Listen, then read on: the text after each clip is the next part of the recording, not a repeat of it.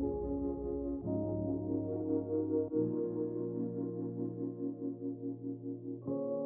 guys, welcome back, or hello if you're new. My name is Brianna Michaela and this is my YouTube for all things nursing. I'll be talking about study tips, NCLEX prep, and daily vlogging. Today is going to be my Pharmacology Friday videos. So today we're going to be talking about aminoglycosides. They are an antibiotic, and the name itself, aminoglycosides, means protein, sugar, and death.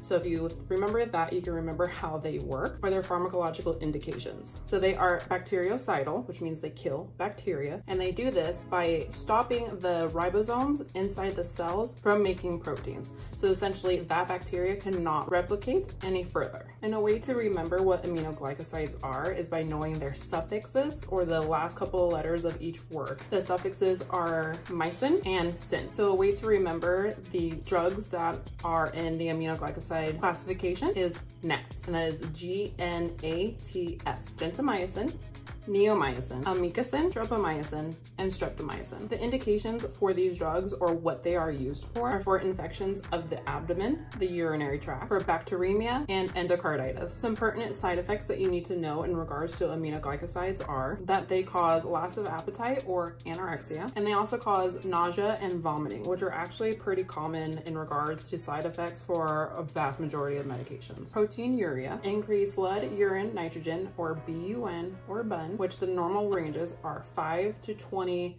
milligrams per deciliter. Increased creatinine, which the normal limits are between 0.6 and 1.2 milligrams per deciliter. Tingling of the hands and the feet, also known as peripheral neuropathy. Optic nerve damage, because remember, again, it is neurotoxic, so it's the central nervous system, which affects all the cranial nerves, and they can cause convulsion. Some nursing considerations are that they are very highly toxic, which means they are ototoxic, nephrotoxic, and neurotoxic, which means that they are toxic to the ears, the kidneys, and the central nervous system. And they can also cause deafness in an infant. So some nursing actions or things for you as the nurse to look out for. You'll be monitoring for hearing loss or tinnitus, the ringing in the ear, because remember it's ototoxic, headache, nausea, vomiting, and vertigo, because again, the ears are the balance receptor for the brain. So patient education. You want to really stress to our patients, or your patient, to finish the entire prescription of antibiotics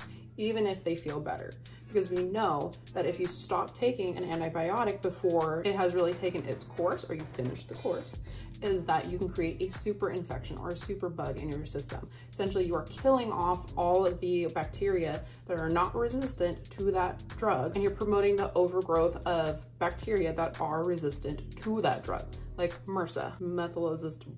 So interactions, which are important to know so that you're not mixing medication for a patient that can harm them in any way, decrease the effectiveness of the medication, increase the effectiveness of another medication. And the interactions that we need to know for aminoglycosides is penicillin. Do not mix aminoglycosides and penicillin in the same IV, because penicillins actually inactivate the aminoglycoside. So if you're giving them penicillin and aminoglycoside for some kind of infection, you're booting that aminoglycoside out, and they're not going to get the full benefits of the aminoglycoside.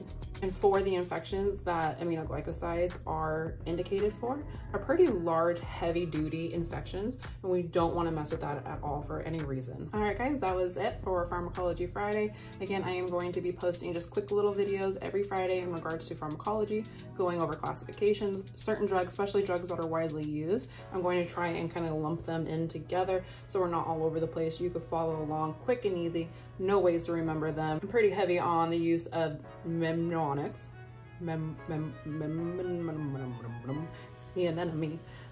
Ways to remember things. I am big on that. I like to link things together, find ways, shorthand ways to remember long lists of things. And pharmacology is very heavy duty. There's a lot to it. There's over 15,000 different classifications. There's no way you're going to remember every single individual one. Knowing the classifications, knowing what they're used for, knowing important side effects, and just important notes about them, what to look out for is very important. And if I can make that easier for you, and in turn study again for myself, because I'm still in school, I still have my CMS coming up, my exit exam, as well as I have to pass the NCLEX. So this is a good way for me to study as well. So I hope that I help you do well, and I hope myself do well. So if you liked my video, or if you thought it was helpful, you want to see more from me, or you want me to discuss any other certain topics in regards to nursing, please let me know by leaving a comment below. Make sure you like and subscribe to my video, and I will see you guys Monday for my next nursing video.